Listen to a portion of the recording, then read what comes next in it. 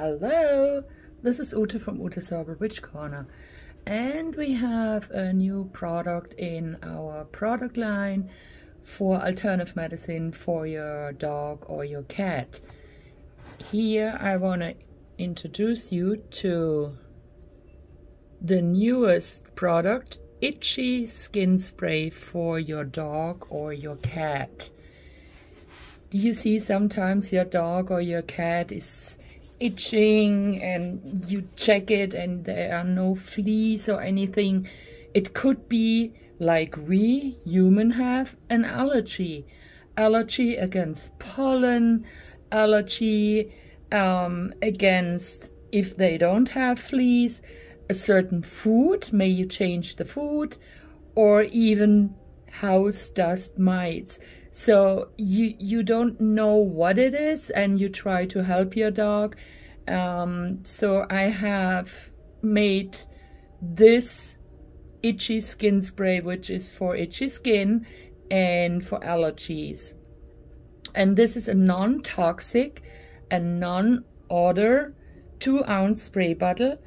It's made with no glycerin or alcohol. It's made out of witch hazel, stinging nettle, and coconut oil, and it's in a 2-ounce spray bottle, and it's available in a couple hours on our website, and it's already here in our shop. So you use the spray on the affected area, use it 2 times per day for 1 week, and really spray it in his under his skin, and maybe massage it in a little bit. So, and do this 2 times per day for 1 week, and after this you go ahead and do it once per day for another week. If it's still not better, or you think you want to do it just to prevent a little longer, you can make this procedure on your dog or your cat with 1 time per day, spraying the skin, the itchy skin, once per day for 2 more weeks. So this is, as I said, it's non-toxic, it has non-odor, so even your dog or your cat, which will be happen, will lick it. So if it's on the paws or anywhere, he or she can reach out, he will lick it. But it's totally fine, it's not toxic, and there will nothing happen to your doggy or your kitty. I have an alternative. I mean, if you need something right now, but I can tell you it stinks. You can make yourself, not for yourself, but for your dog or for your cat, there's an option to make a spray by yourself at home with a 1/2 cup of green tea, a 1/2 cup of apple cider vinegar, and a 1/2 cup of water. So you shake it, put it in a spray bottle, and you can try to help your dog or your cat get rid of the itchy skin.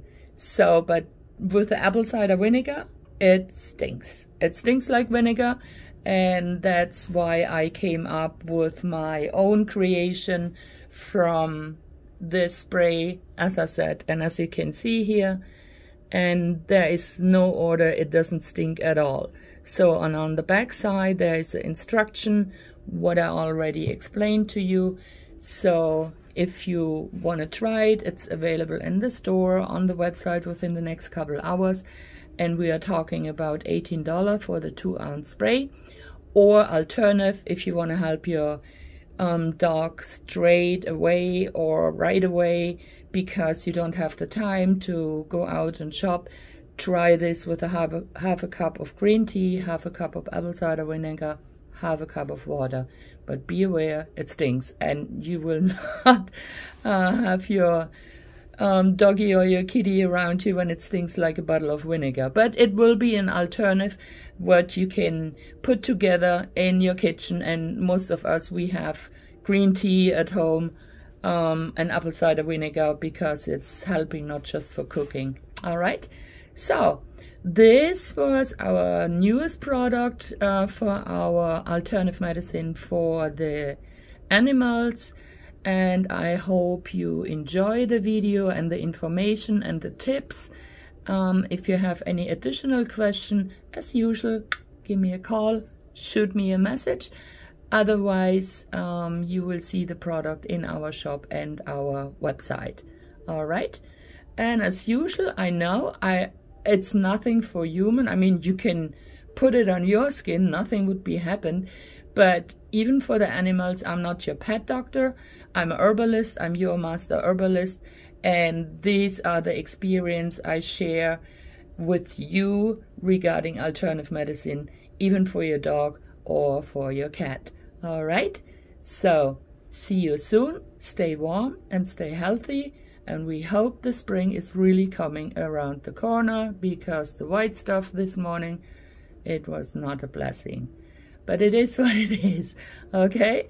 This was Ute from Ute's Herbal Witch Corner, your master local herbalist. See you soon. Bye-bye.